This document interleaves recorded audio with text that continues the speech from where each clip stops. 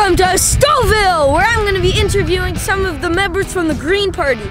And look at the ground. It's the middle of April, so try to tell me that there's no more global warming. It's snowing. Hey, we're celebrating Earth Day with David Suzuki, and we're also going to be talking with the leader of the Green Party, Mike Schreiner. So how are you, Mike? I'm great, James. How are you doing today? I'm doing great. Awesome. So this is just an amazing thing how you're doing a thing to where it's Earth Day every day, and it's just great. So I think it's amazing. So tell me a little bit about what that came from. Yeah, well, you know what, James? I grew up on a farm, and my dad taught me how to take care of the water and the farmland. And so for me, I want to make every day Earth Day because I want to take care of the people and places that I love in Ontario and around the world. Yeah. And so one of the things that's really important to me is that we start addressing climate change. And with our economy, we leap into the future and embrace the clean, low-carbon economy today.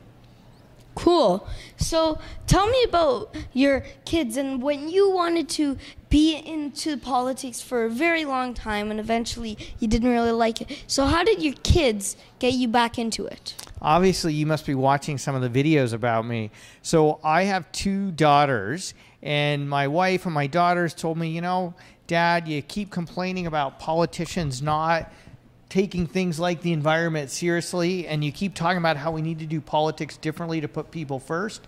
And so they said, you've got to stop complaining about that and get involved in politics.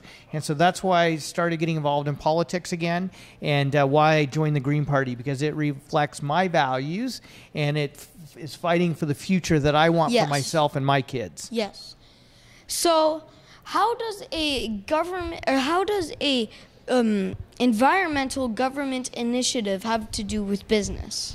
Well, first of all, the jobs of the 21st century are the jobs in the clean economy. And are you a hockey fan, James?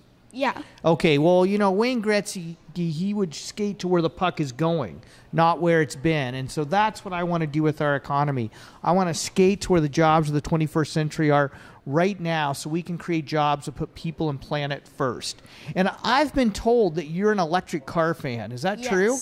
Well, one of the things that I think we absolutely have to do is electrify our transportation system to reduce greenhouse gas pollution. The largest source of greenhouse gas pollution in Ontario comes from our transportation sector.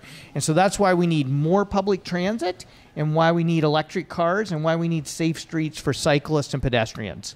Well, that sounds electrifying. So thank you so much for this time to tell me about the business from all this, and also about how your kids got into it, a bit of history from that.